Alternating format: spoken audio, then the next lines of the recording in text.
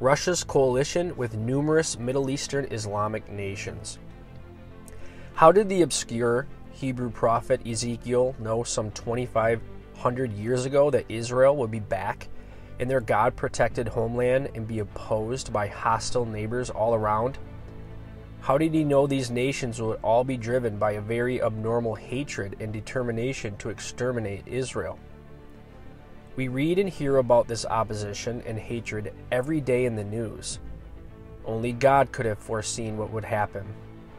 In Isaiah 46, 9 through 10, we read this: "Remember the former things of old, for I am God, and there is no other. I am God, and there is none like me, declaring the end from the beginning, and from ancient times things that are not yet done, saying, My counsel shall stand, and I will do all my pleasure. Truly there is no other. Only God could declare the end from the beginning, and write history in advance. Only He can predict the future and have it come to pass.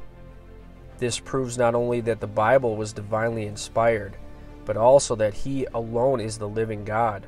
With regard to Russia's invasion of Israel, note when this is to take place and where it will take place. After listing the names of the nations that will come against Israel with warlike armaments, Ezekiel says, "Prepare yourself and be ready, you and all your companies that are gathered about you, and be a guard for them. After many days you will be visited.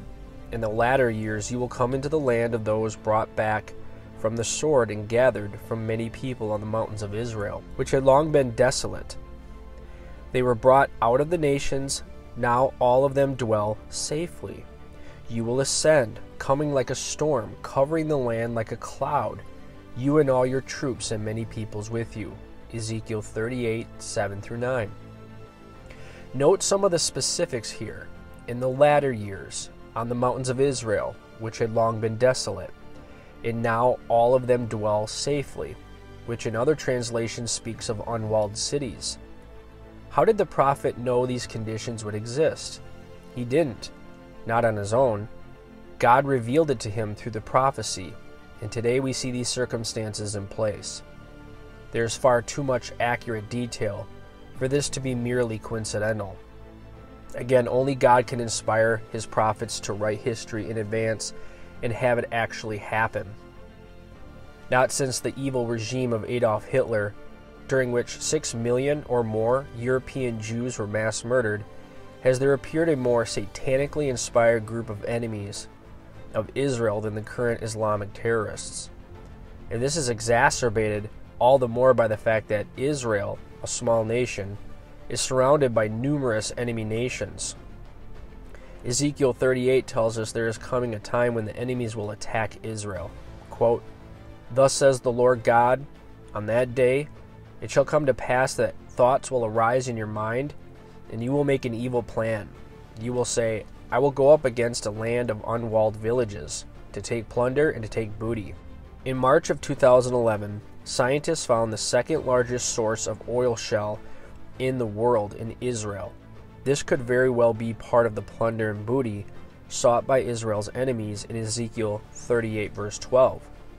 This would give Russia and its Middle Eastern allies a reason to go after Israel, for the oil shale deposits would be a tremendous economic prize for the terrorists of the world.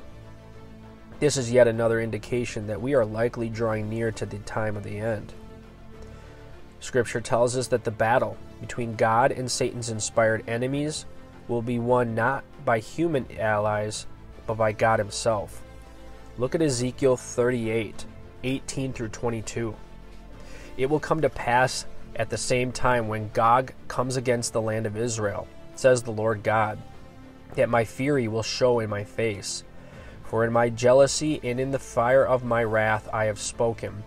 Surely in that day there shall be a great earthquake in the land of Israel, so that the fish of the sea, the birds of the heavens, the beasts of the fields, all creeping things that creep on the earth, and all men who are on the face of the earth shall shake at my presence. The mountains shall be thrown down, the steep places shall fall, and every wall shall fall to the ground. I will call for a sword against Gog throughout all my mountains, says the Lord God.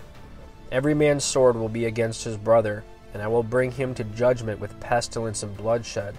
I will rain down on him, on his troops, and on the many peoples who are with him, flooding rain, great hailstones, fire, and brimstone. Obviously, this coming battle will be won by God himself, for only God can send a worldwide earthquake that levels mountains everywhere. This may well be the most electrifying manifestation of the existence of God Almighty since the worldwide flood in the days of Noah, a global event that changed the world forever. There are plenty of people who doubt that the end-time prophecies in Scripture will ever take place. Their skepticism is a confirmation of Bible prophecy as well, for Peter gave us this warning. Quote, "This they willfully forget, that by the word of God the heavens were of old, and the earth standing out of water and in the water, by which the world that then existed perished, being flooded with water. But the heavens and the earth, which are now preserved by that same word, are reserved for the fire, until the day of judgment and perdition of ungodly men." When God destroys Russia on the mountains of Israel. Israel's very existence today, given the fact the nation is surrounded by hostile enemies, can only be attributed to the protective hand of God in fulfillment of his promise in Genesis 12, 1-3. Israel has been supernaturally preserved multiple times when attacked by large, well-equipped armies. Yet after more than 60 years, they still occupy their land in troubled times, just as the prophets predicted. Many people argue that Russia continues to show signs of both resistance and strength in its efforts to reestablish this Soviet Union. And given Russia's relationship with the hostile Arab neighbors surrounding Israel, which includes Iran, with its ongoing nuclear development, we are seeing things come together in a way that appears to indicate we're coming closer to the fulfillment of Bible prophecy. However, we have no reason to fear, for Bible prophecy also foretells God will not allow Israel to be destroyed again. He has promised to save Israel and destroy the invading enemies on the mountains of Israel. Why? So all the world will know that He is God. This future divine intervention by God is far more than just saving Israel, though this is very important. It is also to, once for all, just before the end times begin, demonstrate to a skeptical world that there is indeed a God in heaven who is all-powerful and in control of all that happens on earth. Why will this take place? There are 8 statements in Ezekiel chapters 38 and 39 that explain the reason for God's planned destruction of Russia and its allies. Consider the following carefully. Ezekiel 38:16. "You will come up against my people Israel like a cloud to cover the land. It will be in the latter days that I will bring you against my land, so that the nations may know me when I am hallowed in you, O Gog, before their eyes." 38 verse 23, "I will magnify myself and sanctify myself, and I will be known in the eyes of many nations. Then they shall know that I am the Lord."